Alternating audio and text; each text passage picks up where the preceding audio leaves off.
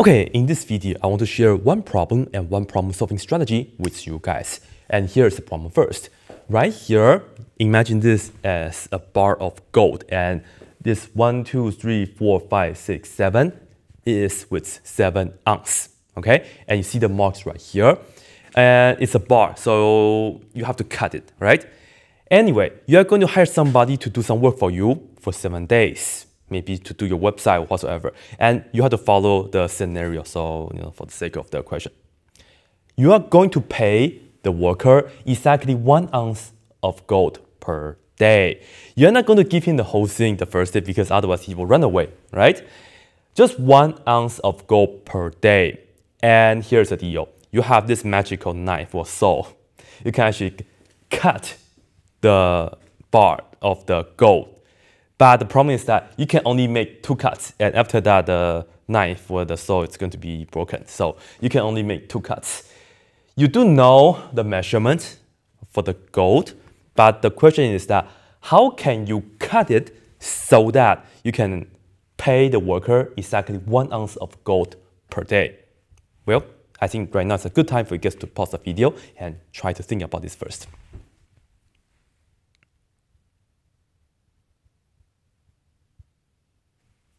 Okay, so hopefully you guys all have a chance to think about it, right? And that was the question, and here is the problem-solving strategy. I call this by experience. So here's the story. In fact, one of my friends back in college, he asked me this question, and I thought about it, I couldn't figure it out, and he told me the solution. Okay, good. And then, sometime later, a student asked me the same question, because the student was trying to be cocky, so I said, okay. When he mentioned about a bar with 7 ounces of gold, I said, okay, it's pretty much the same question. It's exactly the same question. So I just like, okay, I pretend I didn't know. I didn't see this. I have never seen these questions before, so I pretend. And I pretend to think.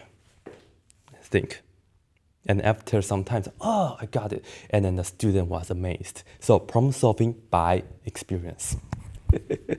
Anyway, here is the solution.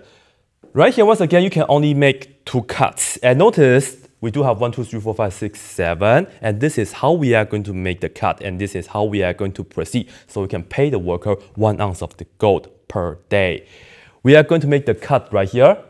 Of course, you have to give the worker the first ounce of the gold on the first day, right? So you have to make sure you cut the 1 ounce, right? The bar with 1 ounce.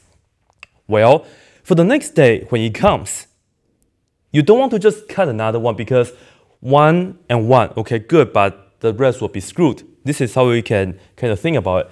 In fact, I will just make a cut right here.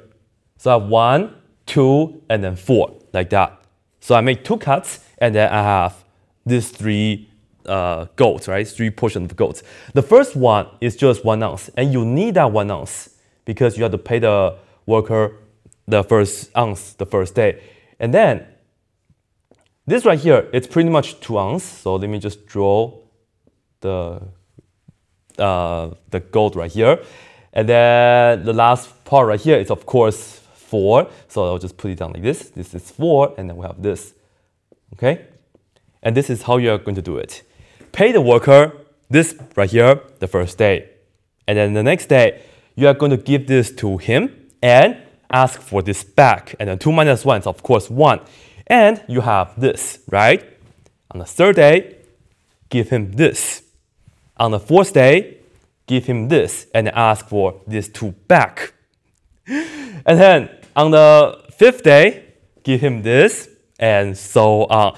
You can ask for it back. That's pretty much the, I don't know if you think this is not fair or not, but this is how the story goes. And I think my friend was taking like a computer science course, and the professor was using this to illustrate the concept of the binary numbers. So for the first day, so I'll just say first day right here, you're going to give the worker 1 ounce. The second day is you add 1 to it, but you have to minus 1 because you have to carry over. And then the 3rd day, you're going to do, well, just add 1, so it's 1, 1. And then on the 4th day, what you're going to do is you're going to add 1, but you have to, get rid of this, so you get 1, 0, 0. And then on the 5th day, you're just going to add 1, so it's like 1, 0, 1. And then on the 6th day, once again, you add 1, and it becomes 1, 1, 0. So this means you are going to give the worker this bar, but you have to ask for this back. And then on the 7th day, finally, he will have everything, 1, 1, 1. This one is the unit which is corresponding to this piece, okay? And then this one, let me just do it in blue, okay? This one right here is this, right? Because this is 2 to the 0th power, this is 2 to the 1st power, and then 2 to the 2nd power is this right here. So I'll put this down in black right here. It's like that, right? So that's pretty much it. And I thought this was a really interesting question. And this is how the binary number works, right? And if you would like, you can also think about this as like a series. Because you can also think about, okay, 1 is just 1. 1 plus 2 is 3. And then 1 plus 2 plus 4, this is equal to 7. So, it's also like a series if you look at this as the power of 2s, like that. And another question is that if you want to extend this, if you want to make this harder, of course, what you can do is you can just change your question a little bit. Instead of saying 7, you can put 31. You can say this is a bar, this is like the gold, 32. This is a 31 ounce piece of gold, and then you can make how many cuts? 31 is the same as 1, 1, 1, 1. Why? Because this is saying 1, this right here is saying 2, this right here is saying 4, and this right here is saying 8. Oh, I need 1 more, and I need a 16 right here. So it's 1, 1, 1, 1, 1, like that.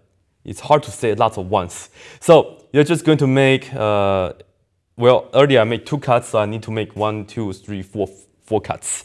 So you can hire a person for a month if you change the number to 31. Yeah. So anyway, problem solving by experience. Has this ever happened to you that somebody asked you the question that you have heard in the past already?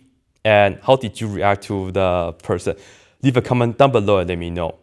And leave a comment down below so let me know his reaction or her reaction if you pretended that you solved the question right on the spot. Anyway, hopefully you guys all like this quick detailed video, and as always, that's it.